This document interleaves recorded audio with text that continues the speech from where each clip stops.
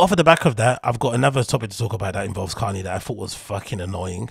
Was this article, courtesy of the New York Times, written by my best friend Vanessa Friedman, the woman who was also responsible for trying to bury streetwear because she's obsessed with this idea about the return of tailoring, right? Which is a lot of things that a lot of people in fashion say, which I've always said is, for me, a dog whistle that basically says we want to get rid of black and brown people in the scene, because ever since streetwear took over in 2017, 2016, depend on what year you want to say, as maybe it's a collaboration with Supreme that kind of set it all off. There's been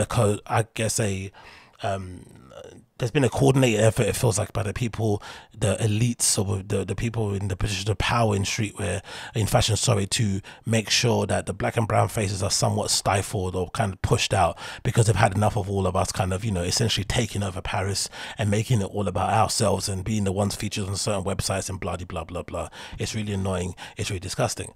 But I guess off the back of Kanye doing what he's doing and going on this flipping anti-Semitic bigotry tour press run thing he's doing, it's a bit easier to kind of get out there and kick him while he's down. But I feel like this is also really disgusting, because essentially it's one person advocating for the firing of another person because they don't like what they said, and because they feel like that, you know, the company should basically have they should have, what do you think, they should have a code of conduct or whatever it may be that they kind of agree with, or something, or ethics or whatever it may be. It's a strange thing. I don't really like it. So this is the kind of title currently of the New York Times that says, "Can Balenciaga break with Kanye?" And it's essentially Vanessa Friedman putting pressure on Balenciaga to, you know, end their relationship with Kanye, because I'm assuming she's Jewish herself, so it probably hits home. And also, this is also a good way to, in a way, kind of Trojan horse and get streetwear the fuck out of here, because she says streetwear is dead. It continues. It says, "In all the noise that has been generated by and about Kanye all year, as he's known, over the last 10 days, ever since the disrupted Paris Fashion Week with the Yeezy show, then the disrupted the show with the White Lives Matter t-shirt, then embarks on a public flood of attacks against anyone who dared to criticize his message, and then escalate to anti-Semitic screeds on social media and Fox News, one voice has been particularly deafening in its silence." You could say anybody. You could say not Virgil, R.I.P. You could say Heron Preston. You could say Pusha T. You could say other people involved in the scene. But they decided to pull on Balenciaga. Why? Because it hurts his pocket, hurts his reputation, and maybe affects him in a more personal way, and in proxy as well, gets other people to shut up and fall in line. So I hate it. I think it's disgusting. Balenciaga, the brand whose show Ye opened on October 2nd with a surprise modeling appearance, the brand he collaborated with during his ill-fated Gap adventure, and whose Gap engineered by Balenciaga products can still be found on their stores.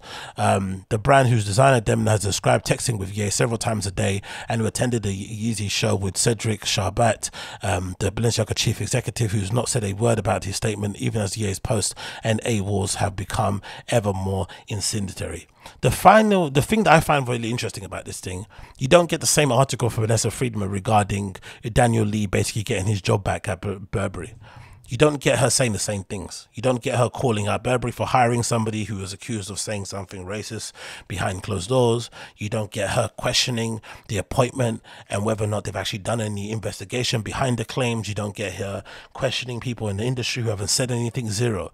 But when it comes to obviously getting the black man out the paint, it's a bit easier to do it, and especially somebody who they never liked in the first place. Ever since that first show they did in Paris in 2012 or whatever it was, he's never really been liked in the industry. And he's always tried to get that adulation and love, and they've been basically dancing around it and loving his wife and Kim first, really mostly before him, and it's all been a bit of an uphill struggle, but they've kind of wanted to get him out in general anyway. It comes up until now that I was worked. So it says here, as Serge Carrera, a lecturer in the luxury fashion industry at the Sciences Po University in Paris, said, the whole industry is in a way guilty of complacency. But when it comes to Ye, in a thrall of his celebrity and co-dependent relationship with fashion is Balenciaga with Ye, which has conducted the most enduring affair. Up until now, that has worked in both advantages. Ye gave Balenciaga the aura of relevance and a new audience. Balenciaga provided the high fashion embrace Ye craved. Together, they became a viral sensation. For Balenciaga, however, it could turn out to be a very dangerous liaison indeed. Fuck off, dangerous liaison. Fuck off. Not to mention a case of study of the problems of mixing business and friendship as a desperate creative worlds meld into one. Now, fair enough. Let's take her first statement to be correct. It might turn into a dangerous thing for their business. But then to go on and try to basically end their friendship between Demna and Virgil is pretty abhorrent, I think, personally, in my opinion, that she's going out of her way to basically try to put pressure on Demna to essentially end his friendship with Kanye because of what he said. It's ridiculous. It's literally ridiculous, especially when you consider the amount of things in fashion, the amount of people in fashion that people have basically turned a blind eye to. And like I said, the first thing being, the most recent example being Daniel Lee, who was formerly at Bottega Veneta, being accused of calling somebody a fucking nigger in a meeting, and now he's got his job back at Burberry, or not job back, but he's back involved in fashion. He's got one of the best jobs out there in terms of resources, and he's just going to go back and do things again like nothing ever happened. Absolutely disgusting. Not to mention what happened with Alexander Wang and whatever it may be, nonsense. The issue that is for Balenciaga, blaming him could be considered a betrayal to Mr. Carrera, not just personally, but because Ye has been diagnosed with bipolar disorder, and at the same time he said the silence could be perceived as support for the indefensible ideas that he's promoting. No one thinks, any of the brands that haven't spoken up about what Ye said, that they are fucking co-signing what he said. Sometimes it's not for you to get involved. What can you actually say? We all know being anti-Semitic is absolutely abhorrent. We all know bigotry is absolutely abhorrent. What Ye's saying is what he's saying on himself. There's not been many people out there co-signing him. The only people that have been co-signing him are people that the society has deemed to be deplorable and to be unlistenable anyway, in terms of the, you know, the Candace Owens and stuff. Regular people would have never endorsed him in the slightest, but we all are not naive enough to look past the thing of this guy is a fucking mega celebrity, hence why he commands this level of attention, and he clearly makes all these people business, he does business with loads of money, so they're caught in a bit of a quagmire. So to sit there and just think it's just a point of morals and principles is a nonsense.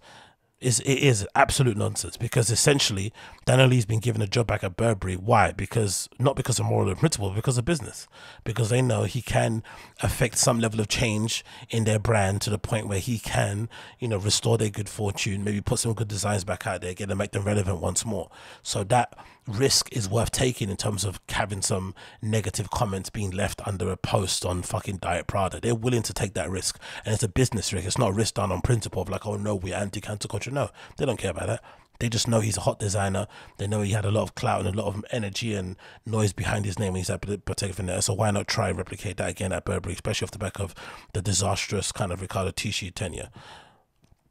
Those ideas most likely were Adidas. Continues to an article, whose almost 10-year partnership with Yeezy has been extraordinarily lucrative for both sides, even though this publicly criticized the company's executives. Duh, this is what you can do when you're lucrative and you make people money. You can criticize them and say crazy shit. This is what we've known. We've known this even from sports. People in sports team or players in sports teams can get up to nonsense. They can hit their partners. They can have some very funky flipping, you know, SA allegations next to their name. They can get involved in fraud and whatever it may be. But if you're really talented, people make excuses for you, because guess what? The bottom line is what happens on the pitch and how that affects the fucking stock price and the sale of shirts. It's gross, but it is what it is. Has issued a statement acknowledging the past work together, but noting the partnership is under review. They are probably why Instagram and Twitter have locked Ye's accounts, while JP Morgan has apparently stepped down as a UG's company's banker, and why Balenciaga's failure to respond is particularly striking. So Vanessa Freeman is going out of her way to really try to put a boot in and try to make sure that Balenciaga ends any relationship that they have with this guy. It's absolutely revolting, to be fair. This is especially so in context of the social cultural, the changes, continued here. I can only assume many people wrong-footed or confused, possibly waiting or hoping for an apology of sorts, says Luca Solka, luxury analyst of research firm Sanford and C. Bernstein. But he continued, this reminds me of John Galliano. I see one street of implication. I see a one-way street of implication. And it says, Mr. Kanye, former Dior designer who was fired after a drunken anti-Semitic rant in Paris bar, and who was later subject to a court trial in France inciting racial hatred as a crime, fined and forced out of fashion until he had gone through rehabilitation and made years of amends.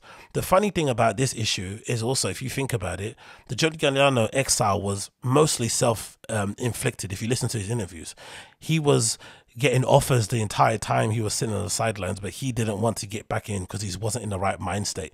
And then when he was right in the back mind state, guess what happened? He walked straight into Maison Martin Margiela, one of the premier houses that you can work for, with one of the most talented fashion teams or artisanal people in the scene ever. So it's not as if like his career suffered that badly. And I'm sure whilst he was in exile and sitting on the sidelines, he had many patrons who were, you know, ambassadors or whatever it was they were called behind the scenes, making sure that he was able to pay his rent and live a somewhat comfortable life because of his talent. So Let's not act like people don't make exceptions for people. But therein lies the rub. A typical ambassadorial agreement between brands and celebrity. A famous person is under contract to be the face of the label, which could mean appearing in the company's advertisements or simply wearing its product on a red carpet. But the relationship between Ye and Balenciaga is really a relationship between Ye and Demna. It's a complex mix of muse, collaborator, and customer, fan, friend, and celebrity that has been stewed for 7 years. It's akin to a creative romance and any sort of professional agreement. Which is, this is a bit funny. According to one insider, Ye has been known to refer to himself as Demna's straight husband. And as with any marriage, it's possible that Demna Balenciaga Ye connection is so intertwined and independent that they're not sure how to disentangle it. The only reason why I can see that it'll be detangled, or detangled or disentangled, not because of Vanessa Friedman's word, but more so because of what Ye did.